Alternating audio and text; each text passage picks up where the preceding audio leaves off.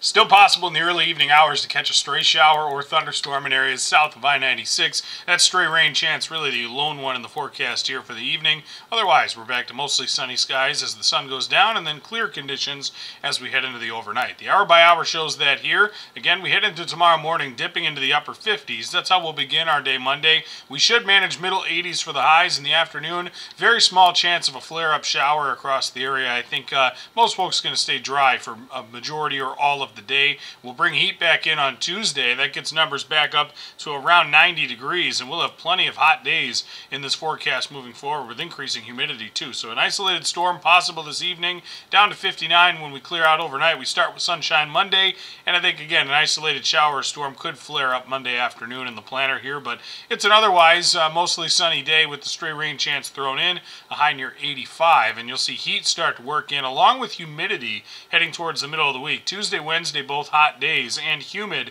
but I think we're going to crank the heat up even more as we approach the Thursday time frame. Overnight lows late in the week, they're going to be running in the 70s, and while most of the days feature sunshine with a few afternoon clouds, we could also get a bit of relief from a flare-up shower or storm that could coast through the area. Once a front blows through late Friday into Saturday, it cools us down back into the 80s for the weekend. A trend will ride into next week as well, but it's definitely going to be the most hot and humid week of the summer so far in our state.